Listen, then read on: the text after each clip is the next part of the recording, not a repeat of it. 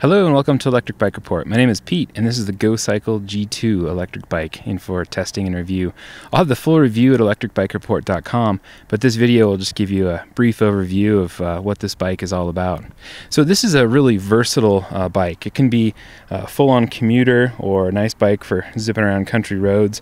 It's also great for being portable. It can fold down completely or partially fold and go in the trunk of your car or in the RV or boat, or maybe if you live in an apartment. It's really easy to lift up. It weighs 35 pounds. So it's a really versatile bike, and as you'll see in this video, there's a ton of features, a lot of really high-tech stuff. So with that, let's get into the overview. Alright, so let's take a look at the injection molded magnesium frame that the Gocycle utilizes. This is a really clean frame design. You can see really cool sweeping lines on the frame itself. Not much cable or wire exposure, a lot of internal cable routing to keep things really clean.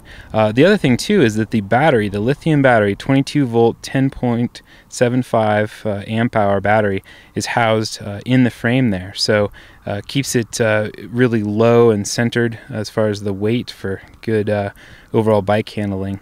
And then taking a look back here, this is the rear swing arm, and you can see that the chain is fully enclosed. There's no way you're going to get your pant legs dirty, and the chain itself doesn't really require any maintenance.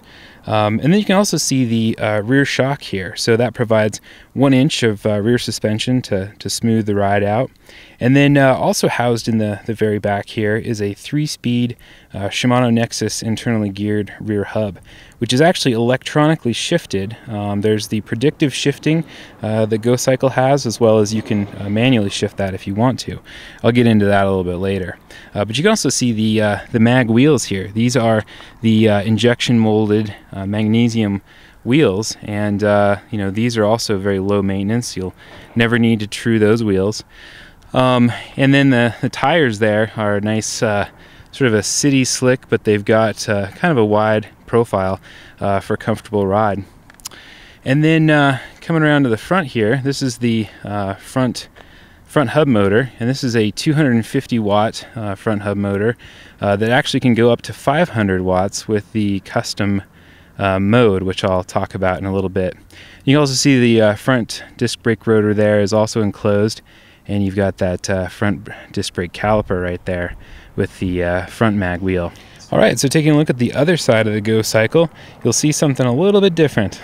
It's got a one-sided fork here, and the one-sided rear swing arm. So definitely a futuristic style look to it, and it also allows for easy wheel removal.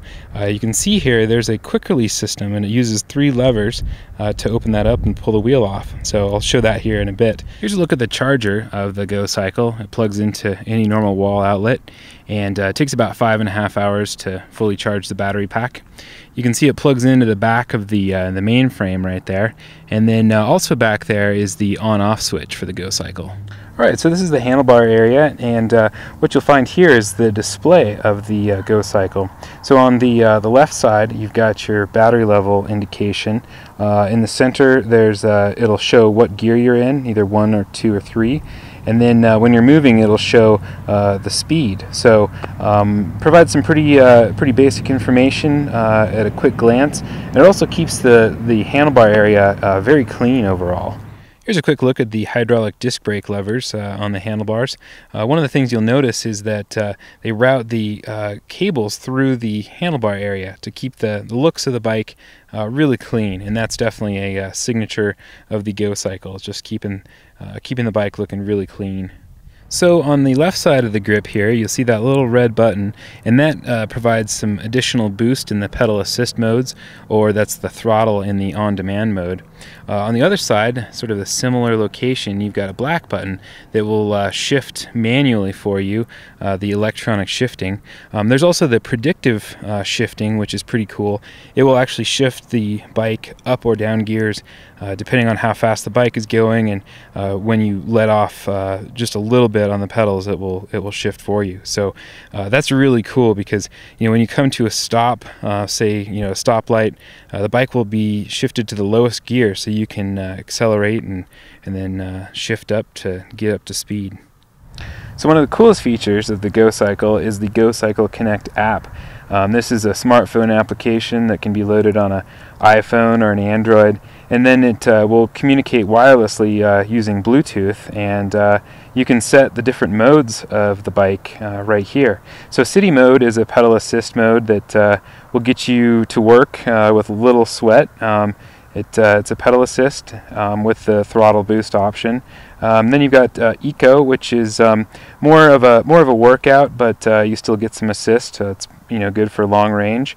On demand is basically throttle only, so you can be pedaling the bike like normal and then get some boost when climbing hills or accelerating from a stop. Then custom, the default setting for custom is like Eco Plus, so it's just a little bit of help. But what's really cool is that you can go custom and then go edit, and then you can actually set, you can customize the ride style. So you can go, you can set where the assist kicks in, how many watts you have to be pedaling, and then how many watts you will be pedaling when the assist is providing 100% assist.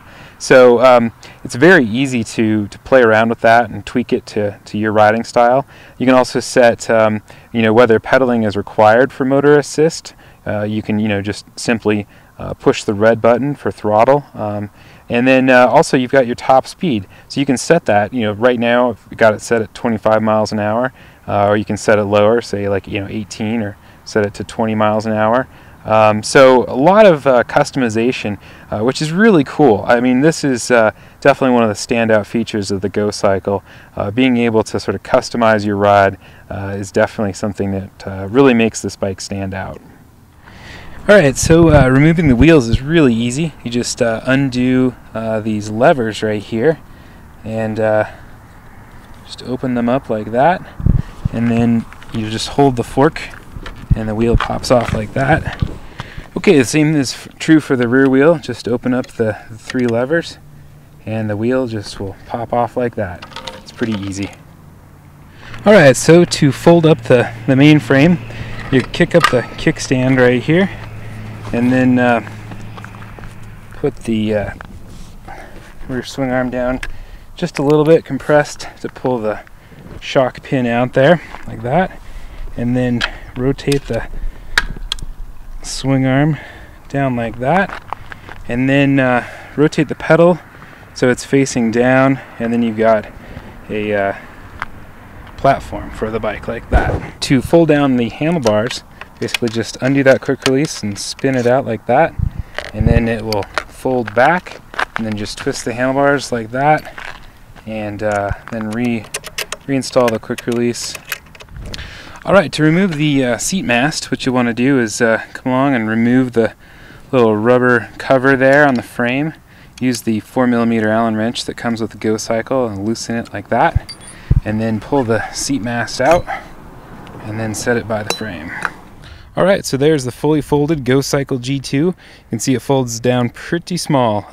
There's a travel case that Gocycle sells if you wanted to get that for easy transport, but it's pretty amazing how small that gets, and the G2 weighs 35 pounds. Alright, so that's the overview of the Gocycle G2 electric bike. This bike retails for $4,999. Make sure you check out the full review at electricbikereport.com.